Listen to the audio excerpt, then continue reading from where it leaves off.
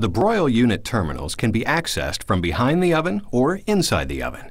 In this view from the rear of the oven, the broil unit can be tested with a meter by first unplugging the range, and then unplugging one of the wires to isolate the broil unit circuit.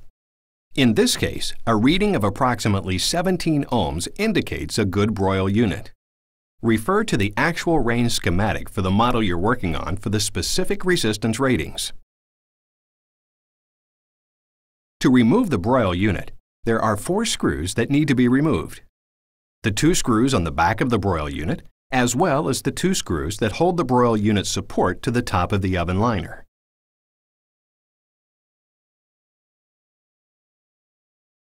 Note the tabs on the broil element support that secure the unit in place, and be sure to install the new broil element the same way.